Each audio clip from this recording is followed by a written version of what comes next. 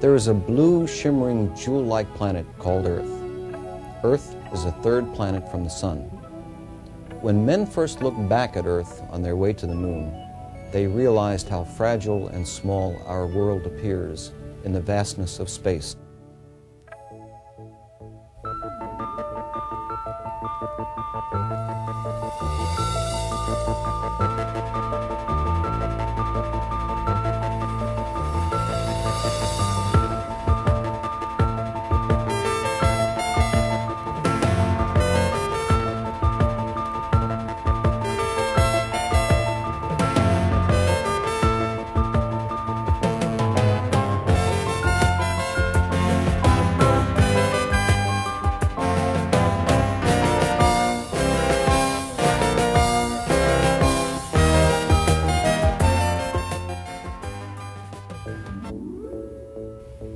Clearly, the study of Earth and its thin protective atmosphere is important for us to pursue.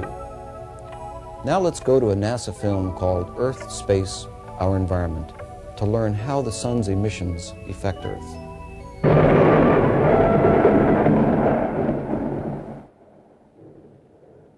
Weather and climatic changes,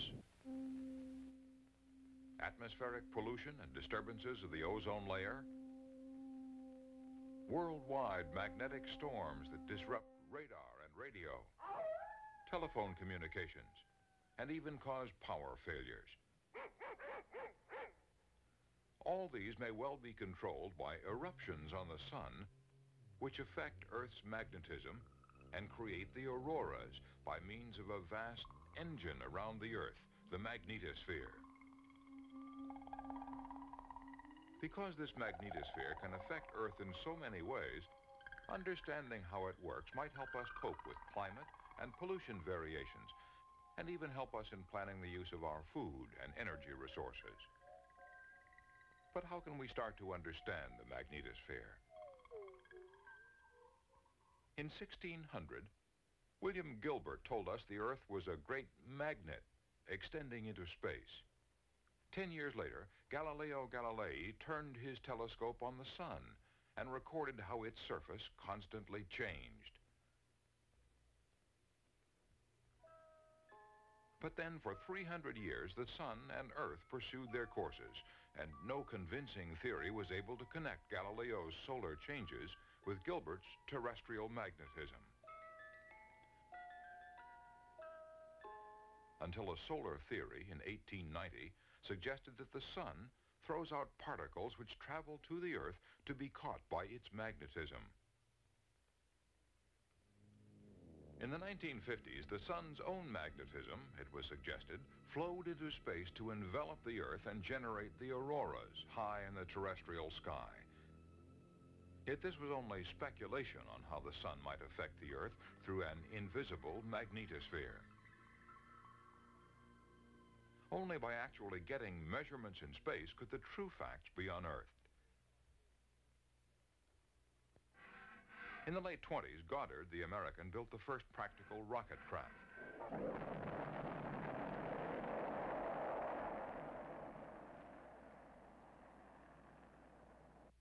The Russian Sputnik was the first space success. 2, 1, 0.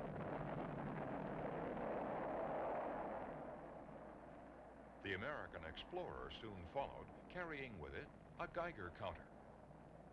The signals produced by the counter enabled Dr. James Van Allen to confirm that he was recording something real but unexpected in space. It repeatedly did the same thing in the same general range of altitude and latitude and longitude, and therefore it must be a true physical effect that we were observing.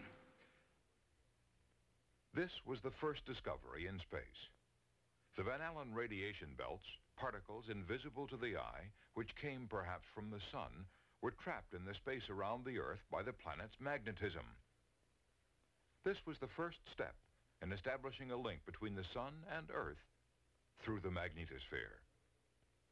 And when the radiation belts were discovered, I was very keen on the idea that the fast particles from the Sun would be able to fill these radiation belts, and that the stored particles we were seeing there were in part, or perhaps in major part, coming from the Sun.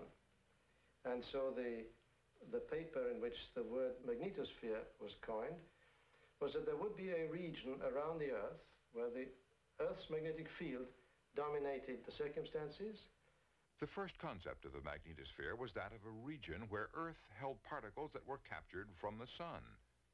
But did these particles really come from the sun?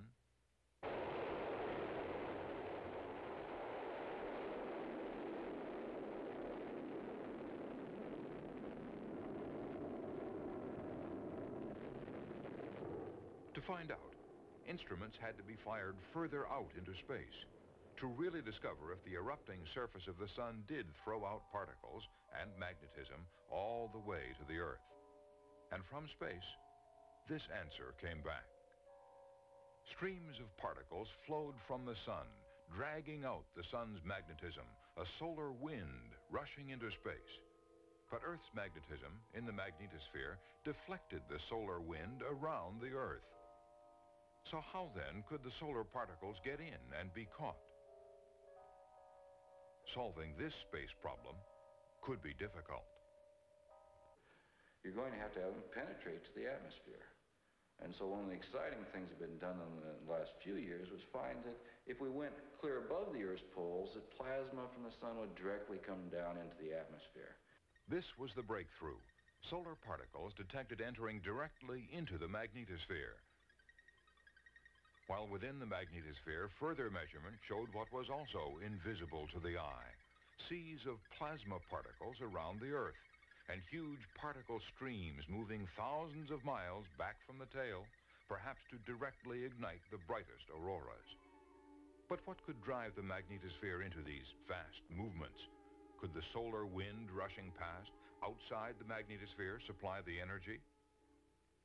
Well, if I knew the answer to the question of how energy was transferred from the solar wind to the magnetosphere, I wouldn't be sitting in front of this camera talking about it. I'd be in my office writing as hard and as fast as I could to demonstrate what I believe to the colleagues which are also investigating this problem.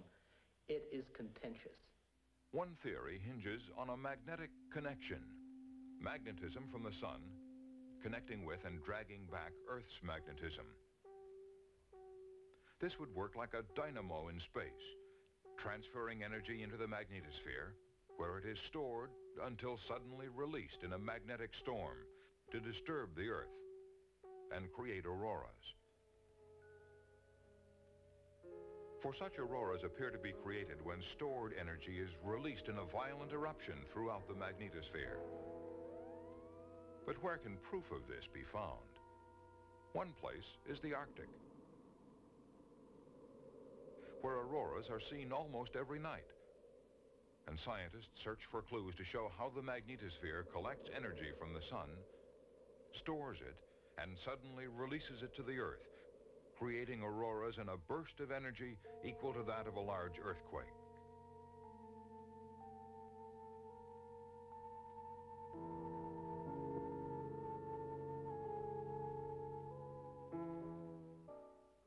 So analysis today concentrates on finding how the magnetosphere works and, in particular, what triggers its energy releases. Could it be changes in the solar wind? The solar wind does not flow steadily and regularly. It carries perturbations, shock waves. Even the magnetic field changes in direction and intensity. When this happens, an instability is triggered in which suddenly an explosion occurs in the tail, in which magnetic energy that has been accumulated during a certain time is suddenly converted into particle energy. And that typical solar wind particle that had been trapped in the tail now suddenly is accelerated toward the Earth. So, changes on the sun, which change the solar wind, appear to trigger an energy-filled magnetosphere into a sudden spasm, creating a magnetic storm, the brightest auroras, and affecting the whole Earth environment. But there are still many of the apparent effects of the aurora borealis and the magnetic storms that defy detailed explanation. So there's a great deal more to be learned in the ionosphere and in the upper atmosphere of the Earth. So investigations continue. This is a computer simulation of the Earth and auroras from space, part of an experiment to measure exactly how magnetosphere energy creates them. And beyond this, there are active experiments.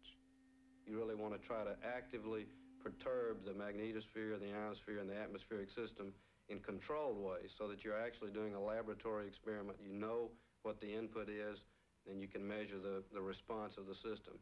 And when we get to that point, we'll be able to really probe the specific processes which couple these regions together. In Canada, there is an active experiment underway in which radio signals, which disturb the magnetosphere, are received from the opposite hemisphere of the world, the Antarctic. The signals injected here arc through the magnetosphere to give a record of the changes that are happening there.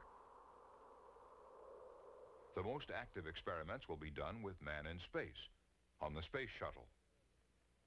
With the space shuttle, we get the opportunity to put man into the experiments. Given the new capability that the shuttle will have, we'll be able to conduct a brand new variety of experiments that we've never had the capability to do before.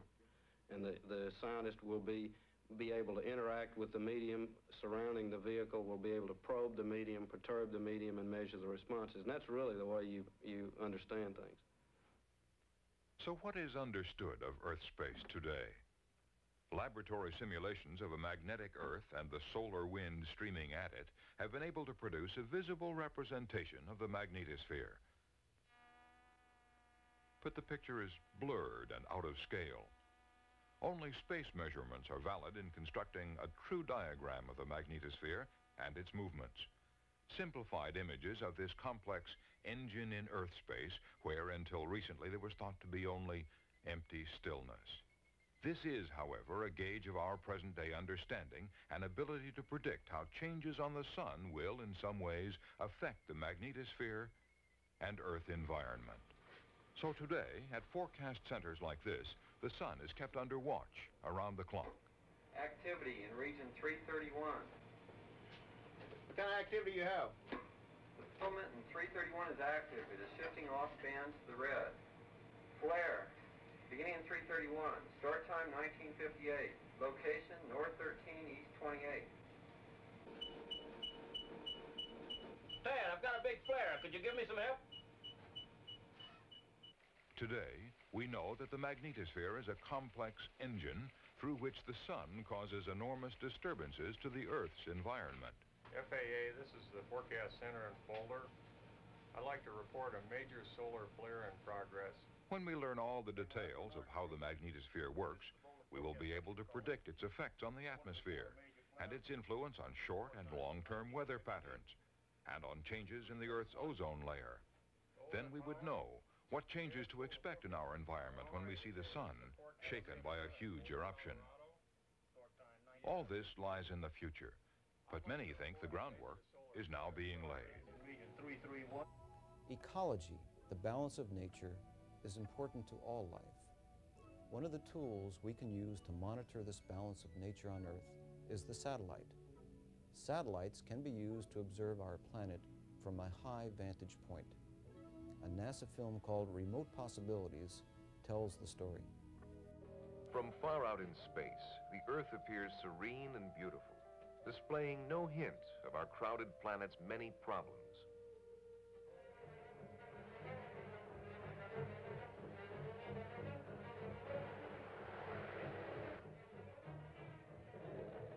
As we have used and changed our planet, we have become aware that in many ways we are exhausting it. Exhausting our food supplies, our sources of energy, our natural lands, exhausting the potential of even the once seemingly limitless oceans. Management of Earth resources is at a critical stage.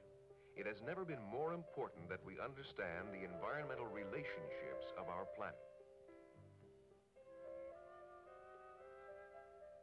Scientists are striving to apply the technology of the space age, the quest for more and better information about these complex relationships.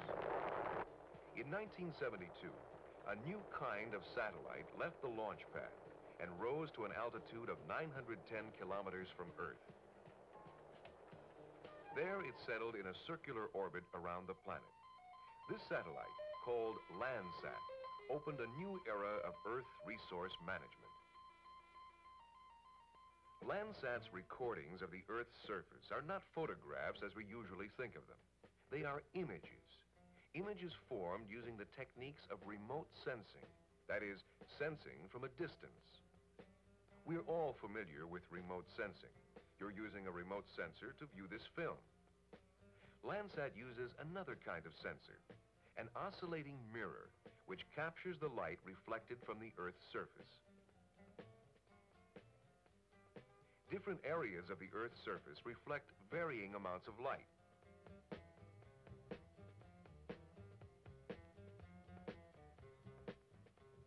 The oscillating mirror of Landsat's multispectral scanner directs light reflected from the surface of the Earth to 4 sets of sensors inside the satellite.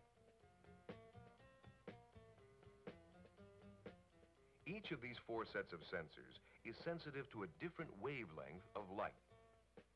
Light, as perceived by our eyes, is only a part of the electromagnetic spectrum. Other parts of this spectrum include ultraviolet light and infrared light. Landsat is sensitive to the red and green bands of light in the visible spectrum and to 2 infrared bands. These are the wavelengths of light, called spectral bands, which are used to create Landsat's unique images. An astronaut can bring back film when he returns to Earth, but Landsat, which will orbit for years, cannot. Instead, it transmits signals which are used to form images.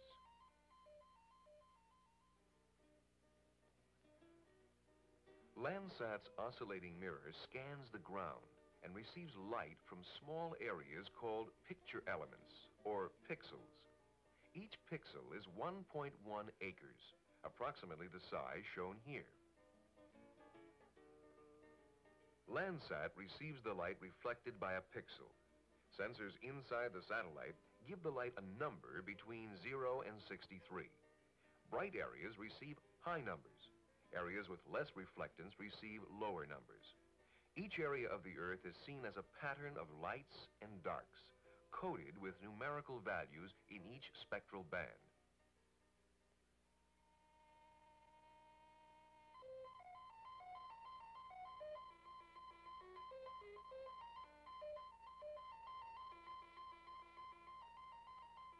Landsat sends these numbers to receiving stations on Earth, where technicians record them for future use. 5304. Transmitter drive is on. 2-way, go for command. 13, 55, 24. Make 3 off at 13, 59, 52.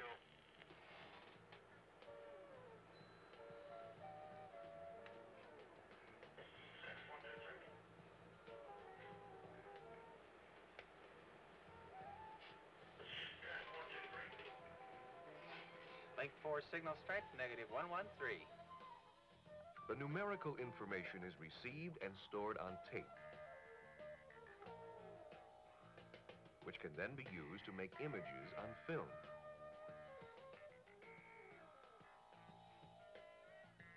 There are over 7 million pixels in a Landsat image.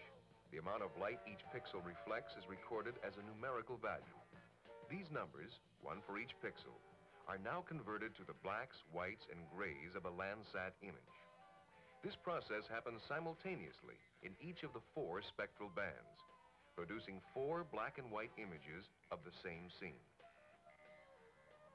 At any given point in an image, the reflectance value is different in each of the 4 spectral bands.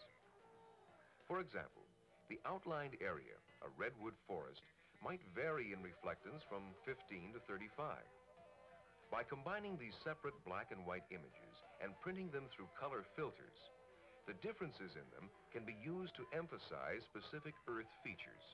The colors, however, are not normal. Vegetation, for example, is seen as red. For many uses, these photographic products of Landsat data are a great advancement over any other form of aerial surveillance. The photographic product is a very useful tool, but it does have one disadvantage.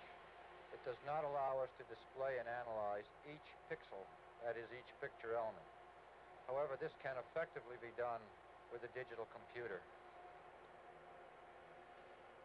We can use the cursor or the light square there in order to train the computer on a particular theme that we want to analyze. In this case, it's the sediment emptying out into the ocean from a river.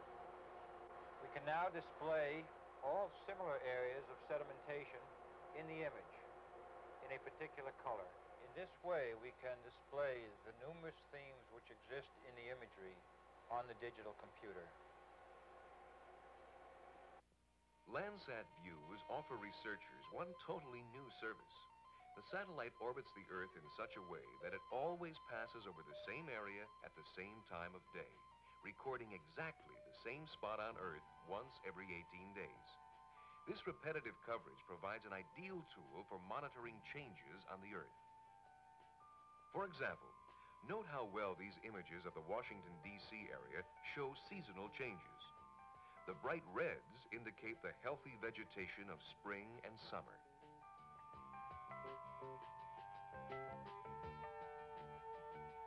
The edge of a snowfall is clearly defined on the winter image.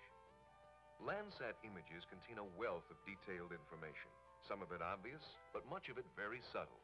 These images provide raw material to be studied and interpreted by people engaged in many kinds of research. I've been working with managers of the Great Dismal Swamp to make a plant association map of this 125,000-acre area. The managers of the Great Dismal Swamp are very interested in finding a method that is reliable to make these maps because the area to be mapped is so difficult to walk around in. Not only difficult to walk around in, but difficult because of all the bugs and standing water. The importance of monitoring the Great Dismal Swamp is to preserve one of the eastern seaboard's last remaining wildlands.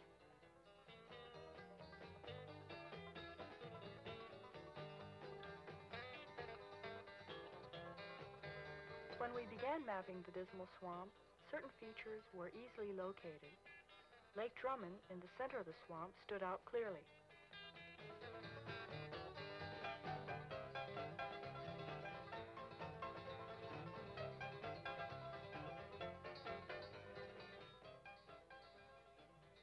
Cleared areas show up distinctly. This area was cleared by a lightning fire.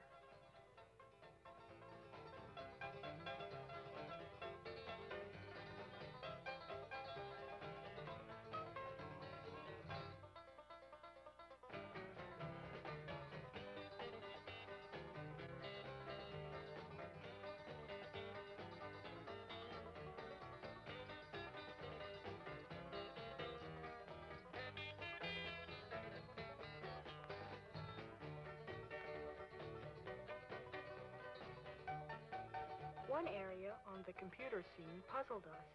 It showed up as evergreen, but different from the evergreens which we had previously mapped. We checked it out with a trip to the swamp.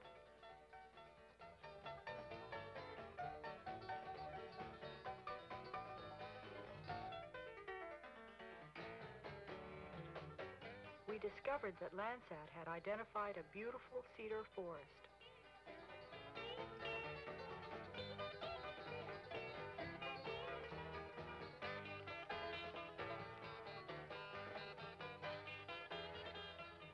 The final product of our research was a thematic map of the Dismal Swamp showing plant associations. In the future, we will be able to compare new Landsat images to this base map in order to monitor changes that take place in the swamp.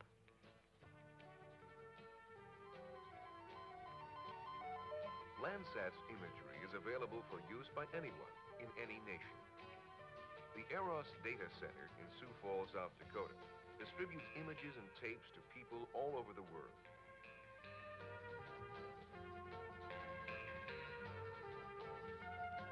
Landsat's images are providing new sources of information about many different kinds of Earth resources.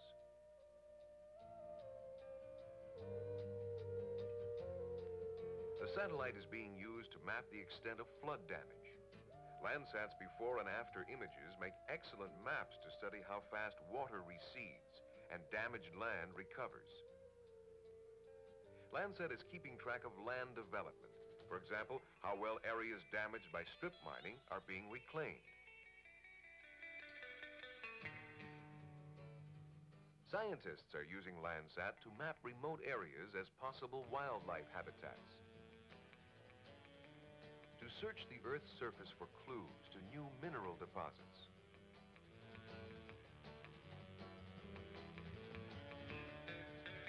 To inventory the world's agricultural crops so that food and fiber resources can be better managed.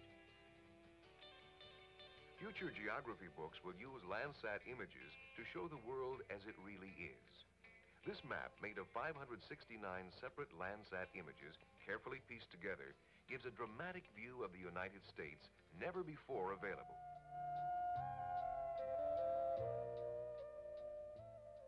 Perhaps it is Landsat's beautiful views of the Earth which remind us most of all that the Earth is a treasure.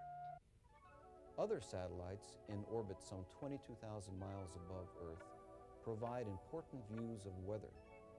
Daily forecasting of weather is more accurate than in the past because satellites are able to see the formation of storms and other weather conditions at remote parts of the Earth.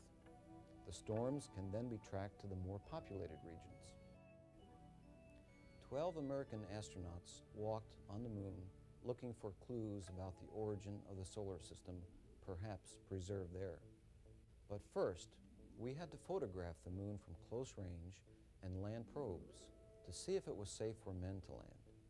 During our next program, assignment Shoot for the Moon, we will see how the moon was studied before men went there. This is Larry Ross saying goodbye from NASA's Lewis Research Center in Cleveland, Ohio.